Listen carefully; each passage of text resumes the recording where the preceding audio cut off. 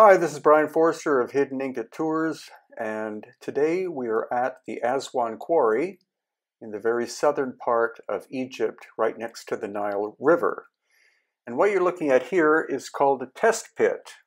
This is where the ancient Egyptians tested the quality of the stone, but the question is, how did they create this test pit in the first place?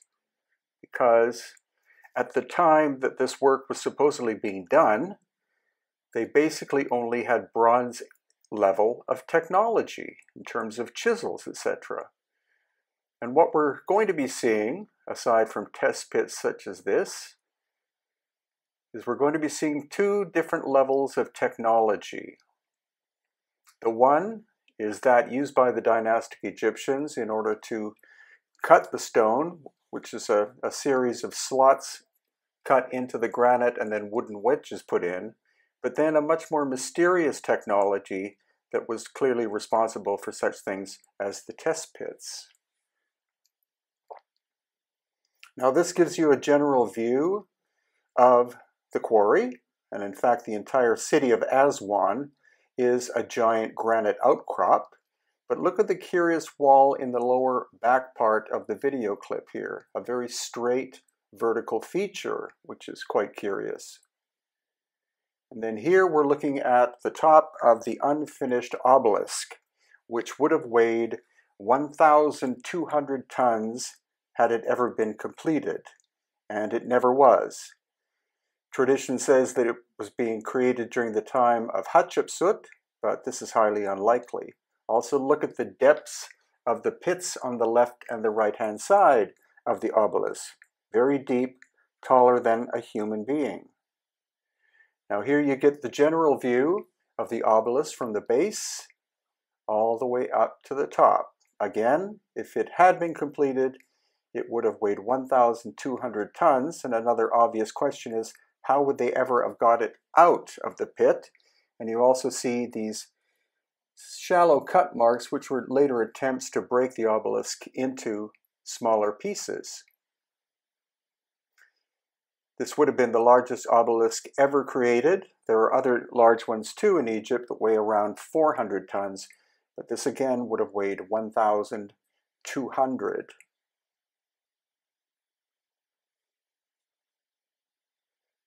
Now you're starting to see these depressions in the ground, almost like scoop marks, and that is the curious technology that we're still trying to figure out.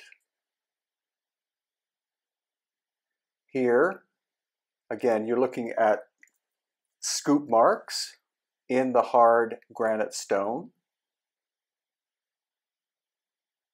And here again, you see these depressions, all somewhere between 1 foot and 2 feet in length.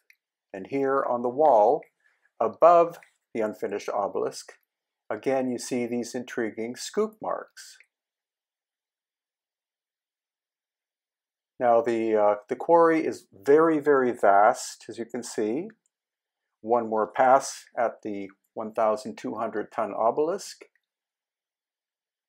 And here again, these curious scoop marks. This appears to be an attempt to release a major shape, maybe a statue in rough. And many believe that this actually is the technology responsible for doing all of the work on the obelisk, not only finishing, but also basically these stones supposedly were the tools used to cut the basalt, the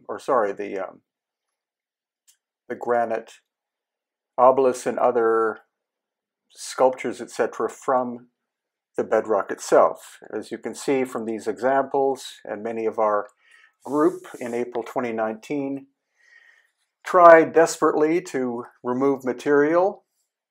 Not exactly an efficient way to go about trying to shape an obelisk or anything else.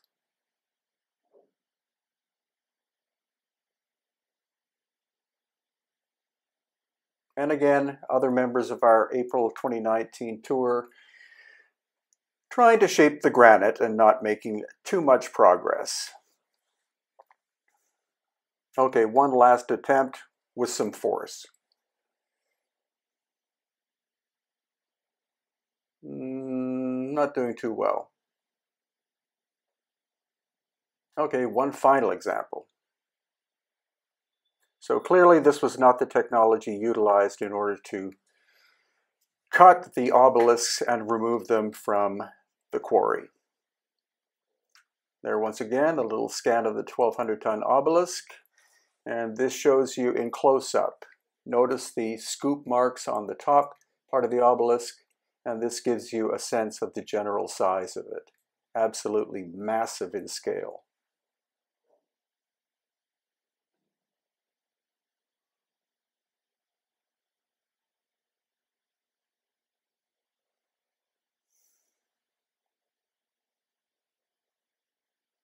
And once again, we're going to see this vertical surface in the background there, almost perfectly flat. What kind of technology was utilized in order to create that?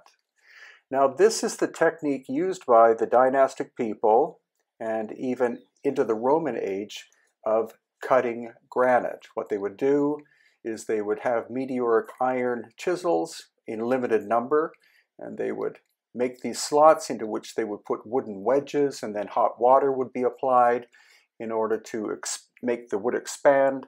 And here's an example where it actually worked. So this is the rough technique of the dynastic people of separating a chunk of granite from the bedrock. Here's a successful example of where that was actually achieved. You see remnants of where the wedges would have been. And here again, you'll see some vertical ones in the quarry.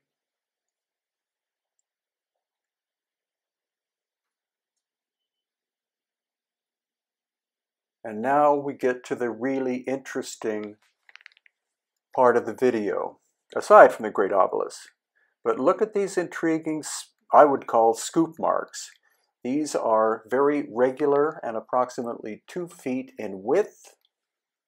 And this is a small obelisk that was being worked on when, for some reason, work stopped at the quarry in Aswan. Again, you can see they're quite even. And here, you can also see that both the left-hand and right-hand sides were being worked, probably at the same time, in order to liberate what would have become an obelisk from the bedrock. So what kind of technology would this have been in order to do this kind of work? I would say very advanced technology, and I would also say that that tells us that this was not done by the Romans nor by the dynastic people, but is far, far older and was the work of the megalithic builders who were responsible for other things such as the boxes at the Serapeum of Saqqara and the Great Pyramids and other megalithic mysteries located in Egypt.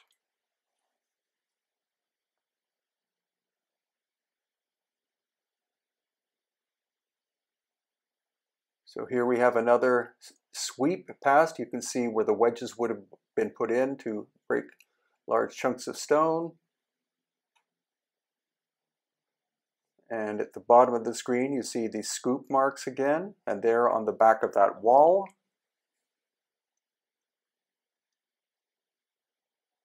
And here is someone coming out of the trench that was made by this mysterious ancient technology. And finally, another view of Aswan itself and the quarry in particular. Notice in the background, it's all solid granite on which buildings have been erected. And finally, we're going to see, once again, there you can see the slots where the wooden wedges would have been put in, and there at the bottom, the mysterious scooping. So if you'd like to learn more, this is my book at Amazon.com.